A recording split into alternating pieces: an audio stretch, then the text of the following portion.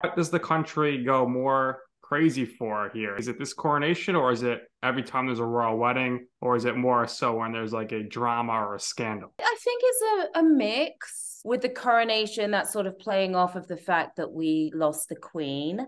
And it's interesting because even some of my friends and a couple of family members who weren't necessarily for the monarchy, when the queen passed away, I think they realized just how important the monarchy is to the country to a great extent, and just how the queen, dedicated her entire life. I remember when I was living in England, I didn't necessarily think that much about the royals because it was they were just part of every day. They're always in the newspaper. The queen was all over our stamps and our money. You tend to take those things for granted. And then it was once I moved to America, I started having a newfound appreciation